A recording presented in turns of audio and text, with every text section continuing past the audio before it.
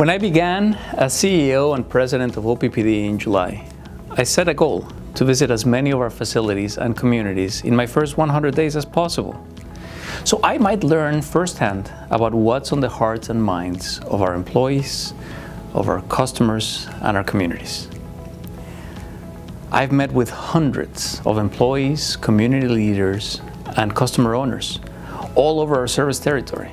And even though it felt like I was doing a lot of talking, in reality, I've done my best to listen and to learn from everyone I've encountered, through your questions, through the dialogue we've had. Even in this short time, I've learned so much. One thing I noted is that though we all have beautiful and important differences to celebrate, we also share even more than I had imagined.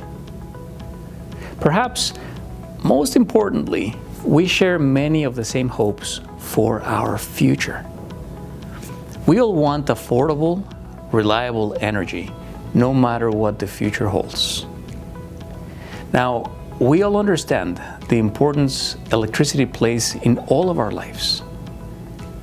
It powers the technology that keeps us healthy, safe, productive, and thriving.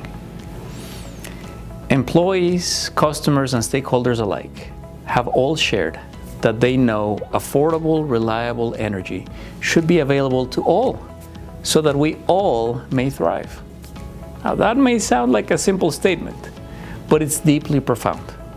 In a world that often feels polarized, we all want one another to have access to the energy that has powered our collective growth and well-being. We also want our children and our grandchildren to grow up in a cleaner, safer world. It doesn't matter who I've talked to, we all talk about the future in similar terms, about providing a better place for our children, grandchildren, family, friends, and generations to come. Though we may have different thoughts on what better might look like, we all love our communities and the natural beauty we find all around us. And we want to protect that, not just for our enjoyment, but for the enjoyment of those who will follow. Something else we share is our gratitude. Gratitude to those who came before us. 75 years ago, we became a public power entity thanks to George Norris, a United States Senator from Nebraska. Now, this was a big deal in 1946, but public power ensured our rural customer owners were able to get electricity in their homes, a scarce commodity in rural America at that time. In the 1950s and 1960s, OPPD employees would go door to door to sell electric appliances. Now, this was innovation back then.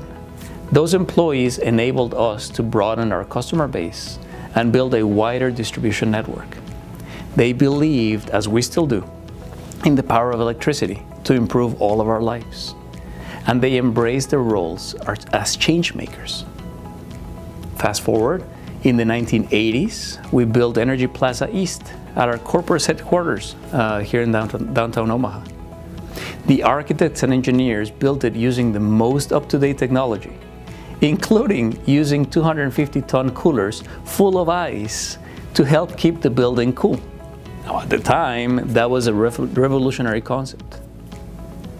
Today, we have just under 1,900 employees working to support our mission, building on the work of those who came before us. Now, I wonder, what will future OPPD employees will thank us for? We are facing change in our industry, just like those before us, and those who came before them. Now, many employees have asked me, what will the future mean for me, for my work? And the honest answer is, I don't know. We will all figure this out, as we always have, and that excites me. I am excited because what I do know is that in our 75 years as the Omaha Public Power District, we have relied on employees, customers, and the amazing communities we serve to help us grow. Succeed, see the future, meet our customers' needs, help our communities thrive. That has not changed, and that will keep us powering the future for the next 75 years.